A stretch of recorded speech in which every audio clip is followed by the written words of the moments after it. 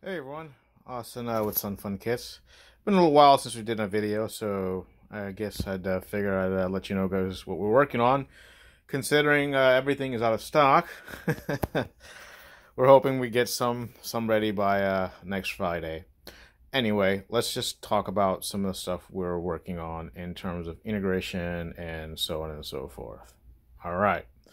So let's first begin about some of the new things that we're going to be adding. So one of the things we're going to be adding is a hardware port for HardLink for kits as well as their pre-built batteries. So you're still going to be able to use Bluetooth, and you can disconnect the Bluetooth that if you'd like. But as we get more into inverter integrations and stuff like that, some people are going to want to have a hard link so they can have a permanent connection to their battery and their BMS and use it to integrate with different type of with different type of inverters and so on and so forth. So because of that, it's important to set up some sort of hard link.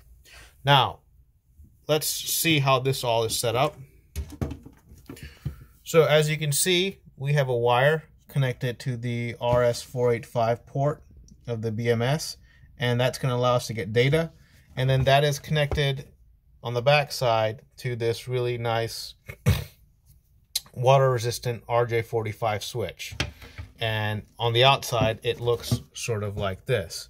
Now, it has a water resistant gasket around it, and also has a seal that you can use to protect it when not in use, and that's going to make it suitable for high moisture environments. You can plug a standard RJ45 Ethernet based cable in here, and it connects just fine, and that's going to give you a nice connection. But if you're in a situation where you might be noticing, hey, it can get wet, we also have a custom cable that we can create. And as you can see here, this is a RJ45 with a nice water resistant jacket. What actually is that this port has about 2 O-rings inside it, and when utilizing this port,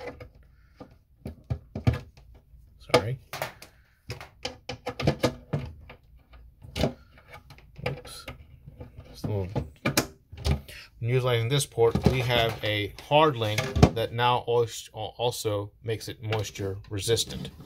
So that will give you a nice water resistant hard link to your battery.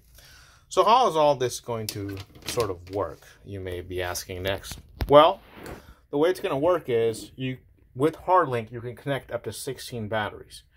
And this is not our final version. We're going to be producing a slightly better version.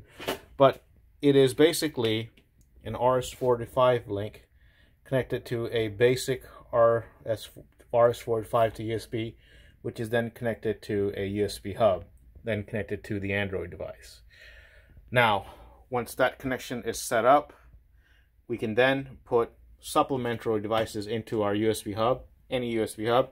In this case, we're using a USB to CAN bus adapter, which would then connect to the Serbo GX for like a Victron system. So what all this basically does is, if say you have a 16 port USB hub, you can connect 16 batteries, configure them with the app, which is not quite ready yet, but will be soon, and then send that information over to a Serbo GX using the CAN bus port. And the reason we're doing it this way is because, based on our development with the Victron stuff, if you go through the CAN bus, all the options are available. If you set it up as a Bluetooth battery or as a D-bus battery, certain things aren't working correctly, like the solar panel chargers can't be turned on or off as smoothly. So using the CAN bus seems to be the most important. And all we have to do is convert USB to CAN bus, which we can do with pretty much any standard little USB to CAN bus adapter. But anyway, you'll be able to connect 4 batteries via Bluetooth. In that case, you wouldn't have a connection here. They would just connect to an Android device or an iOS device, and then with the USB plugged in, you would then have a wire going to like the servo, and the servo would receive data from the system.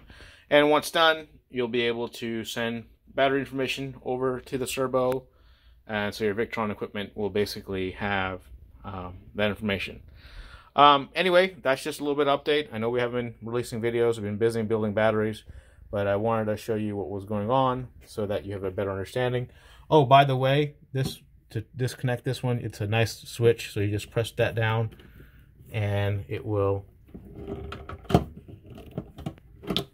release. So you've got a nice lever for this. So this is a nice heavy duty thing, and the only thing is we have to make these to length. So if you needed one that's water resistant or it's very dusty and you want a dust protection, this is going to be it.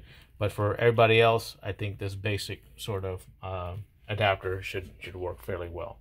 All right, thank you.